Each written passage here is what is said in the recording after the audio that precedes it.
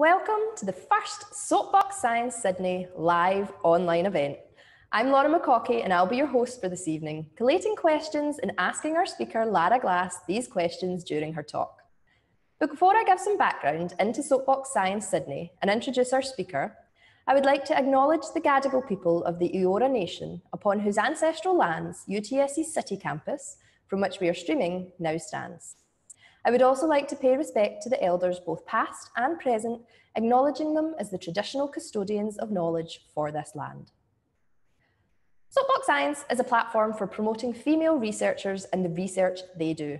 Our events usually transform public areas into an arena for public learning and scientific debate, where everyone has the opportunity to enjoy, learn from, question, interact with, and be inspired by some of our leading researchers. But with COVID-19, we're turning our living rooms into these arenas. Soapbox Science ran for the first time in Sydney last year in front of the iconic Opera House and Sydney Harbour Bridge on a freezing August Saturday with over 600 attendees. Although this year's event is taking a very different format, we still want to give everyone attending the opportunity to interact with our speakers, learn more about current research, and hopefully be inspired to find out more. On this note, if you have any questions for Lara during tonight's webinar, and we hope you have lots, please type them into the Q&A box in your Zoom control panel, and we'll do our best to answer all of your questions over the next 40 minutes. You can ask questions anonymously, and also if you like a question someone else has asked and would like it answered, then please use the upvoting tool, which is the wee thumbs up symbol next to the question itself. This session will be recorded, but we will not be recording any video or audio input from the audience. If you have any concerns or questions over this, you can contact the Soapbox team via email at soapboxsciencesydney@gmail.com. Our brilliant speaker tonight, Lara Glass, has just completed a Master's in Neuroscience at Neuroscience Research Australia, where she worked as part of the Schizophrenia Research Lab under Professor Cindy Shannon Weckert. Lara is continuing her research at Neura, studying the brains of people with and without schizophrenia that have been donated to science to try and better understand the differences between the two and ultimately come up with a cure for this crippling mental illness. I'll now hand over to Lara to hear all about her fascinating research into schizophrenia. My name is Lara, and thank you so much for that introduction. As Laura mentioned, I research schizophrenia. So first of all, what is schizophrenia? So you know I'm real because I'm in front of you. You can see and hear me. If we were standing face to face, you might even be able to reach out and touch me. But what if you were the only person who could see or hear me? And what if what I was telling you was that your parents were trying to poison you? What if this started happening when you were 16 years old? And it also came with an inability to concentrate, a lack of enjoyment with things that you used to enjoy, and no longer wanting to interact with people. This is the reality that people with schizophrenia live with every day, and it affects 1 in 100 Australians. So this is an illness mainly of the brain, and that is indeed directly what I research. I need to then introduce what the brain looks like. And to do that, I'm going to get a friend. This is Nellie. She is a neuron. She's made up of dendrites, a cell body, and axon. She forms a connection of a network of connections of many, many neurons throughout your entire body and your brain that allow electrochemical signals to enter the dendrites, be processed in the cell body, and then passed along the axon before releasing neurotransmitters to pass on that signal to the next cell along the line. Now, these are not the only cells in your brain. You also have glue cells, known by their fancy Latin name, glia. These used to be thought of as the cells that literally stuck everything in your head together. But we now know that they have a lot of very important roles, including making sure that those signals transfer from one neuron to the next appropriately, and also clearing up additional dead cells or connections that don't need to be there.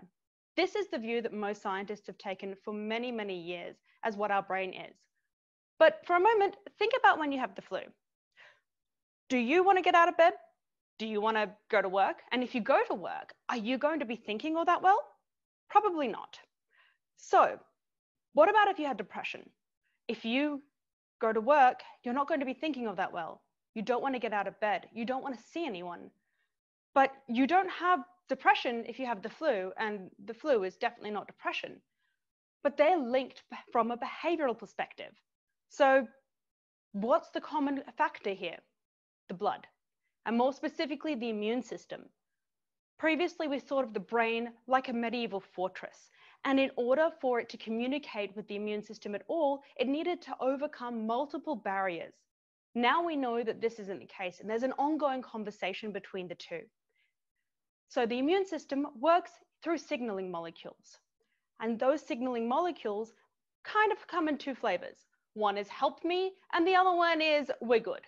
Those help me signals activate immune cells, recruiting them into different tissue that requires a bit more aid. Normally, when they have an infection, we've found that those help me signals are being produced by the brains of 4 in 10 people who have schizophrenia. This amazing finding led us down the next 6 years of research, wondering what might be going on that's different in this 40% of people with schizophrenia, compared with the 60% who don't have this inflammatory immune signature, and then comparing that to people who don't have schizophrenia to understand more about the underlying cause of this illness generally, and that particular group of people in particular. So my work particularly is on antibodies. Antibodies are part of your immune system, and they are formed during immune responses towards invaders.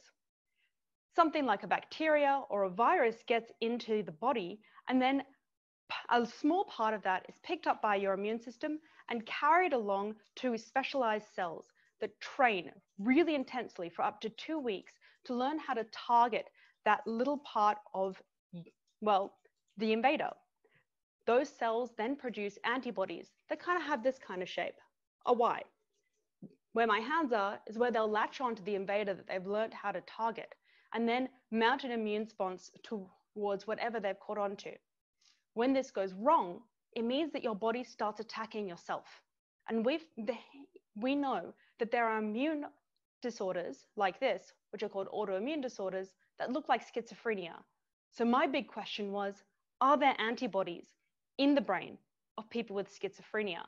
And do that 40% of people with schizophrenia with inflammation have more antibodies going on in their brain compared to everyone else?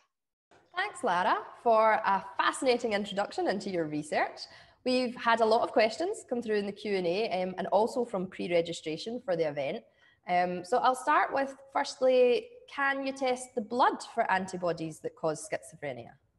So you can and you can't. I mentioned that there were autoimmune diseases that looked like schizophrenia. With those people, we know what is causing their illness. So we can look for those particular antibodies, but we can't at the moment really look for the antibodies that I've been looking at, which I'll tell you a bit more about soon, but pretty much we don't know what they're sticking to. We don't know what they're targeting just yet. So we can find antibodies that interact with the brain, but we don't know if those are the ones that are causing someone to be sick. Really interesting. We have another question here, and it is, what is the difference between schizophrenia and bipolar disorder? So schizophrenia there are a fair few differences. First of all, genetically, they're a bit different. Schizophrenia is more often found in males, so men, as opposed to females or women. And bipolar you more commonly find that with women. On top of that, the genetic aspect of it, what brain pathways that are involved, we think, that cause these illnesses are different to one another. As far as I'm aware, bipolar is more, you can track it through families more easily, whereas schizophrenia, it doesn't come up quite so consistently within a family. But there are many, many discoveries to be made into both of these illnesses. And given time, we might find that they're more similar or considerably more different than we currently think today. That leads on to another question then. Is schizophrenia genetic? Yes and no. And that's going to be an answer for a lot of illnesses, unfortunately. If you happen to have a family member, particularly if it's your sibling or your mum or your dad who has something like schizophrenia, then you are at a greater risk for having it. But just because no one in your family has schizophrenia doesn't mean you're entirely safe. And just because someone in your family does have it doesn't mean you're definitely going to get it. Instead, it just means you need to potentially be a bit more careful than everyone else when it comes to things like managing your stress, because that is something that can contribute to the foundational steps towards developing schizophrenia. We've got a question here from Cassandra. She says, great talk, Lara. Could neuroplasticity be relevant and helpful in curing schizophrenia? You might want to say what neuroplasticity is first. I'm not sure. Fair enough. So neuroplasticity is pretty much the art of changing your brain by your brain. Your brain is somewhat hardwired with some parts of your brain connecting with other particular parts, but it's not set in stone. And you are consistently creating new pathways, new superhighways to allow a more streamlined, I guess, user experience of your own mind. This is kind of the way that when you first started trying to write, your handwriting wasn't great, but over time, your handwriting became more and more fluid. Now that you type more, well, your handwriting might have gone a bit backwards. This is neuroplasticity at work. When you start off, you're learning a new skill, so your hand is going to be a bit more fumbly, and that neural pathway isn't as strong. By the point in time, say you're in high school, your handwriting is going to be pretty great and nice and fast. As you type more, you're beginning to lose that ability because you're not using it so much. But your typing speed is going to increase because that particular pathway is now, well, it's more used. It's become more streamlined.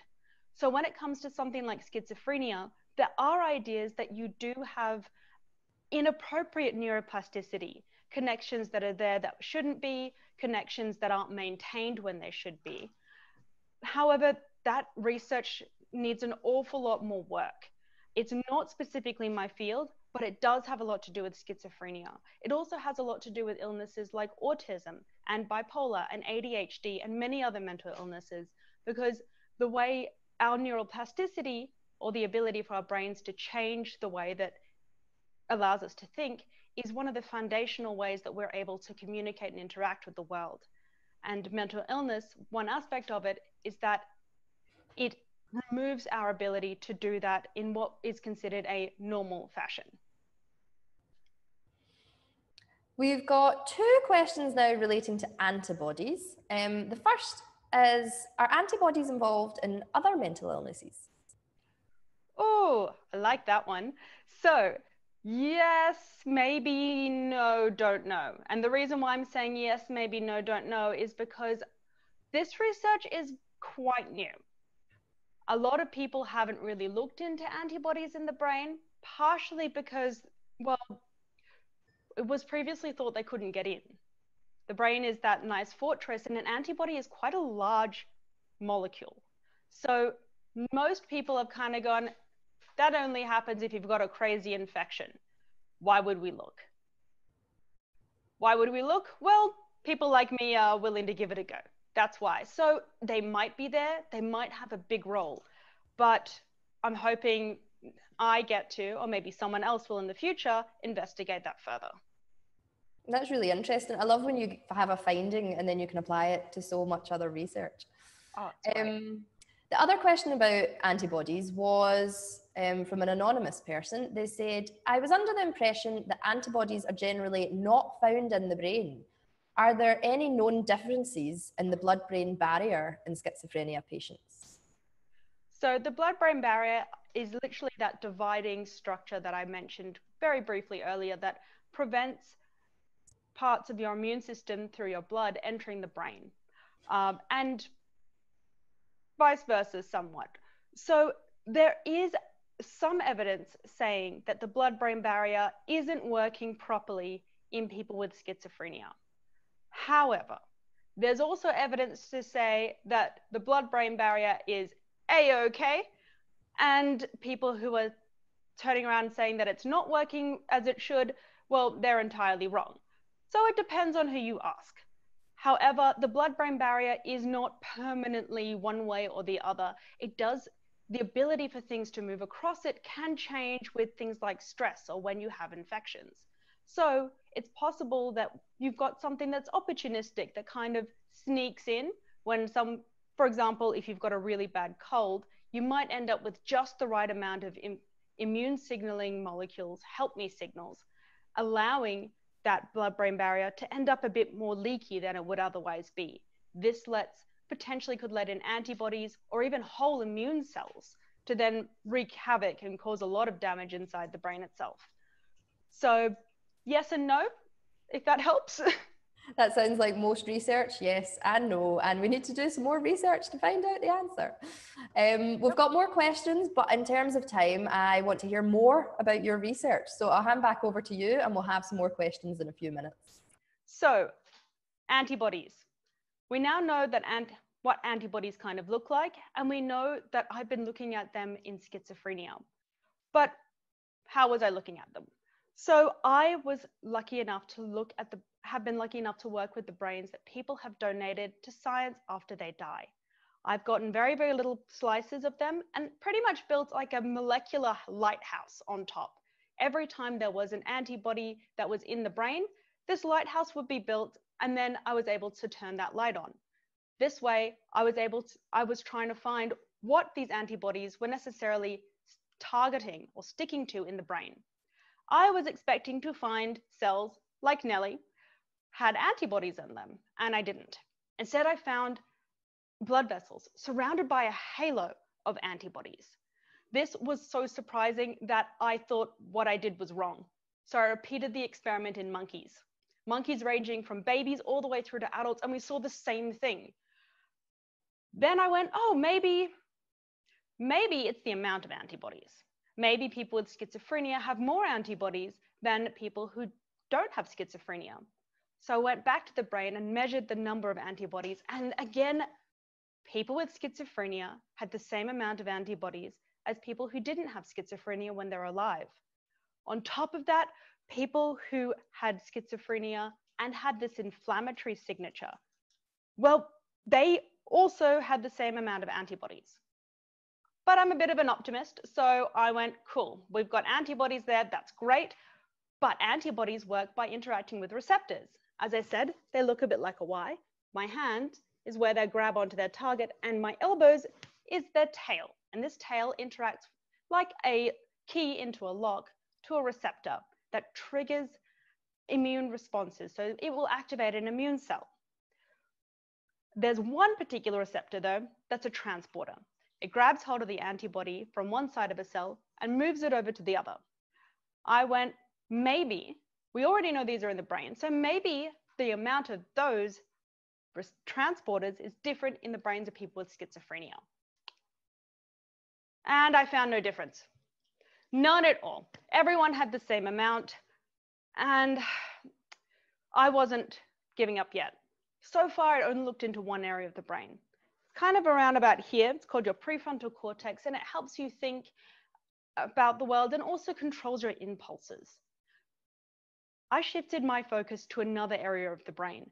This area of the brain is called the midbrain. You most likely know it because it's the part of the brain that has dopamine neurons. These are very, very important in controlling your movement, but are also involved in processing information. So, looking at this particular brain area, we already knew from recent work done by my lab that, that inflammation I mentioned before? Well, we found it in the prefrontal cortex, but in 40% of people with schizophrenia, the inflammation in their midbrain, it was off the charts. So if we're going to find a difference in antibodies, it would be here. I do my experiments all over again. I'm looking for my antibodies, and I found them. Great. I see my halo surrounding my blood vessels. And then I saw these little cells. They were kind of round, and I had no idea what they were. And all I could think of was, hey, little guys, you look a little bit like those glue cells. Are you glue cells? Unfortunately, they didn't talk back to me, which might be a good thing, but I could turn around and go, there are other receptors in the brain that interact with antibodies. There are help me receptors and we're good receptors. One of those help me receptors acts as a seesaw with the we're good receptor. And these receptors are actually involved in an autoimmune disorder called lupus. And there is a particular idea about lupus that it's the lack of a balance between those two receptors that can allow that illness to continue. So I went, right, let's look at these two receptors. Do I have too much or too little of either of them? Well, not me. I mean, people with schizophrenia. In their midbrain, is there too much or too little of these receptors? So instead of looking at the protein, I actually looked at an intermediary step between your gene and a protein. And this is called mRNA. It's kind of like your middle management. It gives you an idea of what's actually going on in the company that is your cell without you having to count every single protein. But it's not so much of an overhead like the CEO where you just get vague ideas without really boots on the ground knowledge. It gives you an idea of how much of something is being used, how much of it's being made and ready to go. So looking at the mRNA of these two receptors, I was able to find out that the help me signaling receptor wasn't just increased in people with schizophrenia. People with schizophrenia with that inflammatory signature, again, off the charts. Literally, I could barely make a graph of it. It was so high. On the other hand, that we're good signaling receptor, it wasn't changed at all.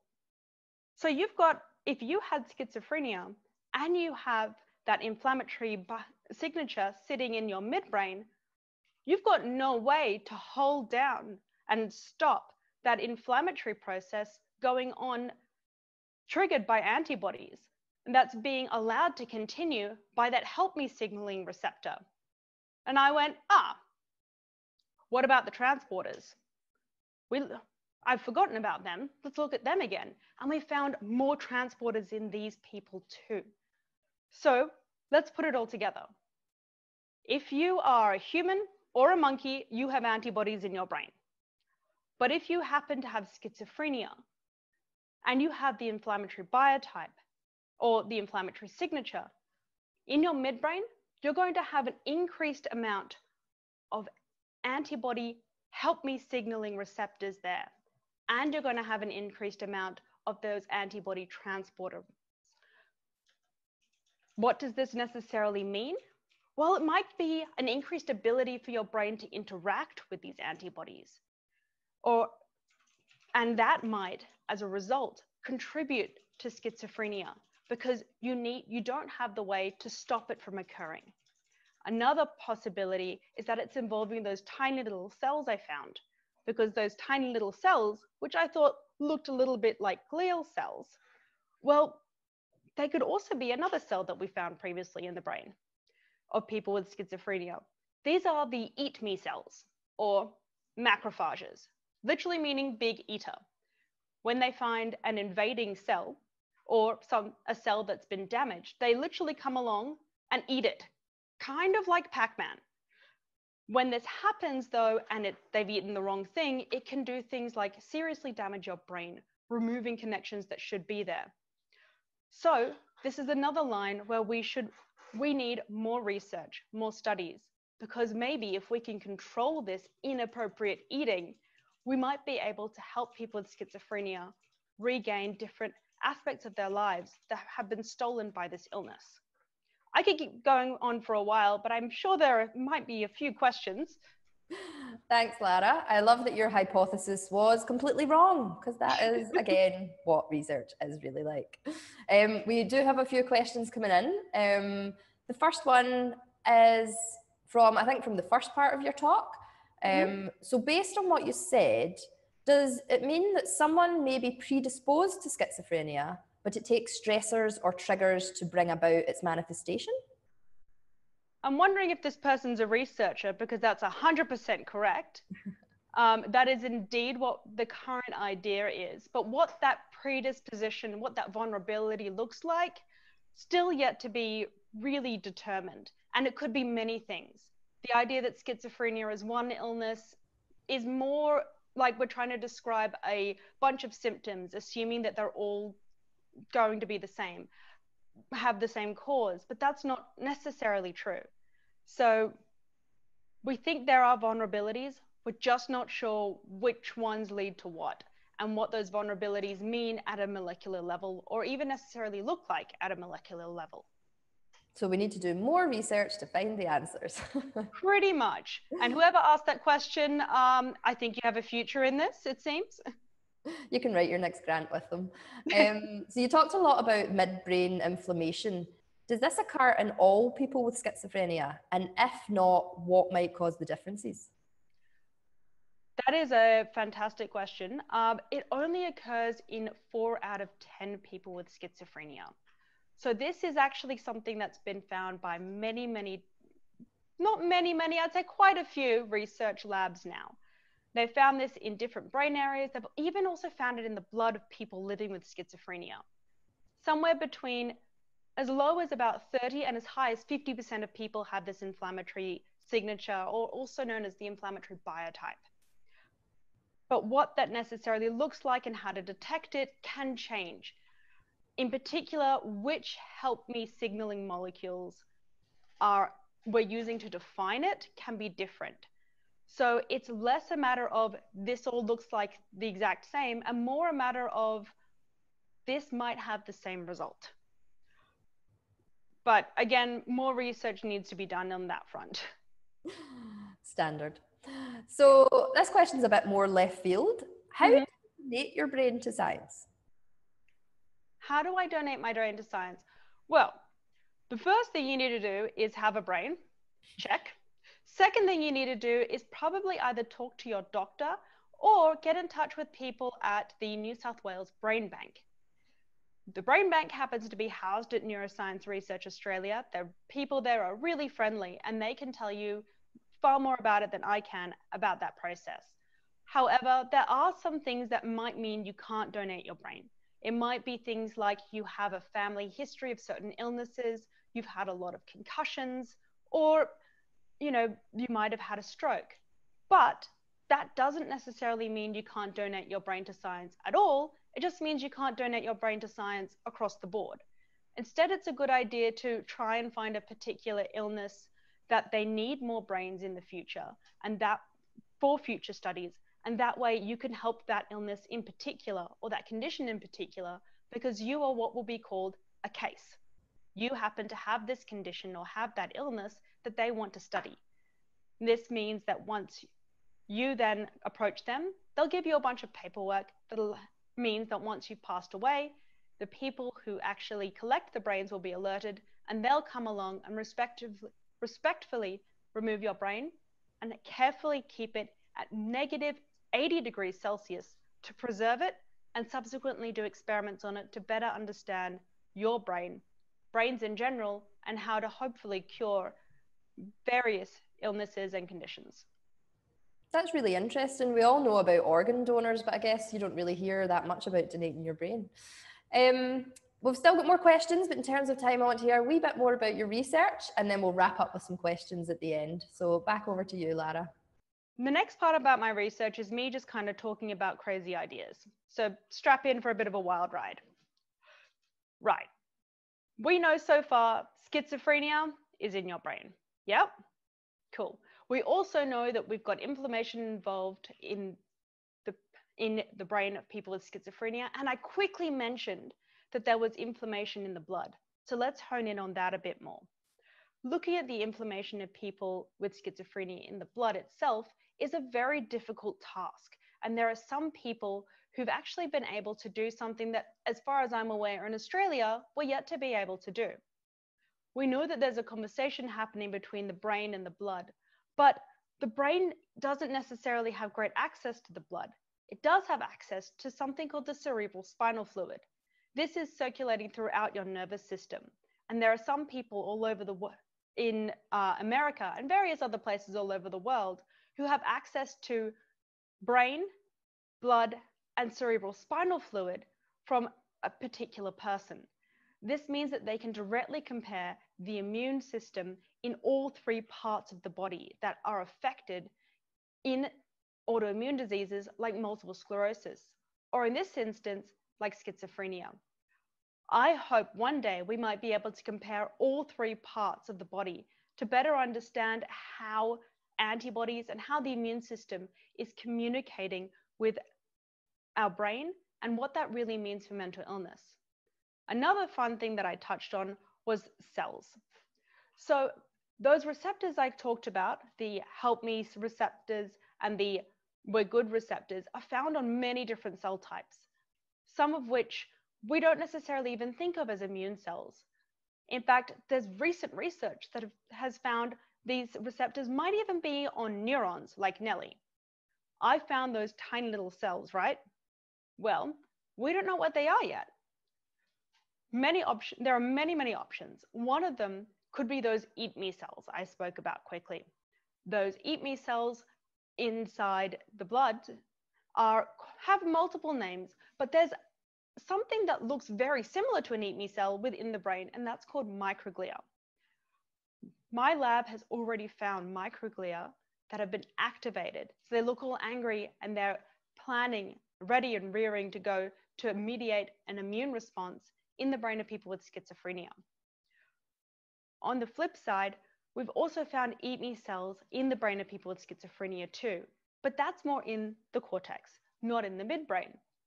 Next steps for that kind of research is to look into whether or not those eat me cells, both in the cortex, are even in the midbrain, and if they have those receptors there that are being activated directly, that are activating them via antibodies. And the next thing was touched on by someone when they asked, what are those antibodies interacting with? Can we detect them in the blood? Well, I might have been a bit sneaky in my answer, because yes, we can detect them in the blood across the board, sort of. One of my experiments was taking the blood of people with schizophrenia and applying it to little pieces of monkey brain. This was pretty much being used as a surrogate for human brain. Doing it this way meant I was asking the question, are there antibodies in the blood that directly interact with proteins found in the brain? What we found was yes. But this is where things got weird again, because instead of finding people with schizophrenia with more antibodies that targeted proteins within the brain, we actually found people with schizophrenia had less. But an antibody is meant to increase inflammation. Yes, that is true. But there's a tiny little bit of corner of research deep in amongst all the great crazy papers that say that some antibodies are really, really good for you, and they help to restore a balance in your body to prevent your immune system from going a bit crazy. So is it possible that the antibodies that we found in the brain maybe they're those restorative antibodies, the ones that keep everything on an even keel? And maybe it's the absence of them that's contributing to schizophrenia. We don't know yet, but that's another step in another direction that hopefully I might be able to take one day. The other one and final one that I want to quickly touch on is autoimmune diseases. So autoimmune diseases are illnesses in which the body is attacking itself normally via antibodies. However, at this point in time, there is a very big push to try and find autoimmune diseases that look like schizophrenia caused by a single antibody.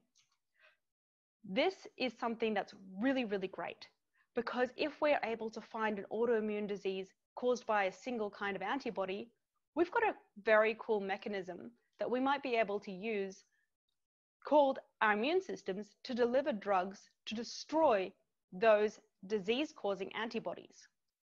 Us as scientists have ways to hijack the immune system and act almost like a piggyback to grab onto what would be medications, and now these days actually transfer them into the brain and into the immune system itself, into the brain itself, to then actually reduce inflammation and counteract those damaging effects.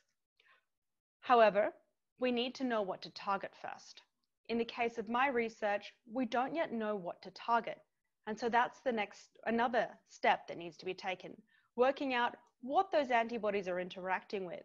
And if they happen to be the kind of antibodies that cause an autoimmune response, how do we actually hijack our immune systems to then deliver drugs to prevent them from doing that? So, unless we want more crazy hypotheses, do we have time for more questions? I love that you went down the crazy hypothesis route, because that's the really fun part about science, is thinking up all these crazy ideas and then going out and finding out if they're true or not. So thanks for that. That was really inspiring. We do have more questions. I'll start with, do the eat me cells contribute to the inflammation in the brain? Ooh, maybe. The reason why I'm saying maybe is because they are traditionally thought of as pretty much just eating things. They don't necessarily produce a lot of their own immune signaling molecules, at least not in the way most people think of them. They are able to produce them, but it's not their primary function. It's possible that they do that, but I'm not sure if anyone's really looking into it. Another piece of research for someone to do. Definitely. So another question is, are brain cells actually dying in schizophrenia, or are they just changing? Ooh, I keep saying ooh a lot. I'm sorry. These are great questions. I like it. Not exactly. Schizophrenia is, like many other mental illnesses, it's one of those situations in which a person is, who they are is shielded by an illness. While they're not dying, who they were may be gone for good. And who they are today is often hidden behind the reality of that illness. So while a person with schizophrenia may not have their brain degenerating, say, similar to something with like Alzheimer's, it's not working the way that it should work. The number of cells themselves might not change, but the way that the brain is connecting to itself might be. So it could be not necessarily cell death, but poor rewiring might be a better way of putting it. Again, we don't know.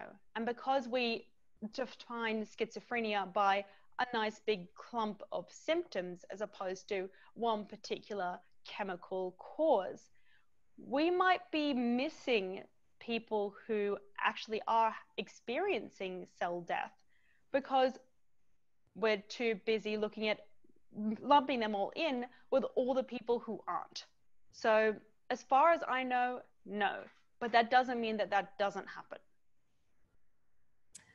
This question is a bit left field. Why does marijuana cause schizophrenia, or does it not? It doesn't, as with every bit in research.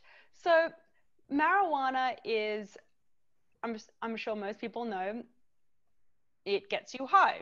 But some people happen to have a genetic mutation where if they do smoke marijuana or consume it, it can pretty much trigger schizophrenia. This is only in the people who have this mutation, and it isn't a guaranteed sure thing that they're going to get it if they happen to smoke a joint once. It's something where they're more at risk, they're vulnerable. And that again means that they need to be more careful. But it's not something that most people are going to go, hey, I'm going to get a genetic test done to see whether or not it's okay for me to go and smoke a joint. However, it's one of the reasons why everyone should be very, very careful when it comes to things like recreational drug use, because you don't know the effect it's going to have on your body. You might happen to be one of those people who has this vulnerability, and then once you find out, it might be too late to do anything about it. So if you don't have this vulnerability, you might be fine. If you do, well, maybe think about having a glass of wine instead. Yeah, I think I'll stick to the wine. Hypothetically, how do you think your research could aid treatment of schizophrenia? So we have many ways to actually use our immune system as it is. We use it to treat cancer, we use it to treat arthritis, we use it to treat lupus, even eczema these days. We have special antibodies that we manufacture and then inject into people that can not necessarily cure people of these different illnesses, but instead of trying to put a band-aid on them, the way a lot of medications do for chronic illness, they try and treat the cause. What I'm looking at is still a bit too young to know whether or not we can cure schizophrenia with it. But purely because I don't want to get everyone's hopes up saying we have a cure. But for those people who do have this inflammatory signature and who do have those little cells I spoke about, it's quite possible that for them, using, at the very least, we can harness our immune system to better regulate or restore balance back to their immune systems using things like antibodies. Because we already know that antibodies can get into the brain, this means we could use an antibody to piggyback medications into the brain too. It's not necessarily an easy thing to do because, as I mentioned, it has to be small enough to fit into the brain and get past that barrier. But we have evidence that it's possible. This is one of the ways that people are looking at treating multiple sclerosis, which is an illness where pretty much this part of brains, the axon, is getting destroyed. The axon has a bunch of insulation around it, and in multiple sclerosis, it's thought that an immune process is destroying that. Using these sorts of immune-driven medications or therapies, as they're known as, you can directly prevent that process from happening. So for us to actually use the immune system that way to cure schizophrenia, we first need to know what's going wrong and how the immune system is causing this illness or playing a role in it. But it's definitely possible. And antibodies are a great way of actually delivering those medications to the brain. How fabulous will it be on the day that you actually see your research used to treat an illness? Like, it really will be a celebration. Oh yes, that would be phenomenal. So we've got time for one last question, and a really quick few word answer, but it's an important question. Mm-hmm. Why did you get into research in the first place? Well, I didn't want to be a scientist growing up. I wanted to be like an historian or an artist, but I'm from a medical family, and seeing them help people was something that I found so amazing and magical. On top of that, as I got older, I interacted more and more with people with mental illness. And that meant that I felt that this wasn't something I wanted to leave alone. I wanted to know why it happened. I wanted to know how it happened. And I wanted to be able to not solve that problem, but help them live their best lives with whatever illness it happened to be. And I ended up falling into neuroscience. I fell in love with the chemistry of it. And I came across an amazing mentor who was unbelievably inspiring, who took me under her wing and let me enter a wonderful lab and go on this amazing journey, which means now I'm very excited about the immune system as well as brains. But that's what science is. It's curiosity, it's inspiration, and at least from my perspective, it's also an awful lot of creativity. That's a lovely answer. I think it's what most researchers say is they get into research because they really want to help people. Well, thank you for a brilliant talk today, Lara, and thank you to everyone who attended and asked questions. If you want to watch this talk again, or if you know someone who's missed it and who would enjoy it, then we'll be posting it on our website in the next coming weeks. You'll also receive a post-event email in the next 24 hours with an evaluation survey. Please fill this out as it helps us to gauge the success of our events and make improvements for next year. We couldn't run Soapbox Science without our sponsors, so I'd like to give a big thank you to the University of Technology Sydney, Excite on Science, Equus, and the University of Wollongong for their continued support. We have so many more great talks lined up, over the next 3 nights, starting with Nisha Duggan in 15 minutes, talking about how flies and spiders could help us cure stroke. You can join all of these talks from the link you're now on, or you can find more information on our website, soapboxsciencesydney.com. Thank you again for attending, and we hope to see you at our next talk.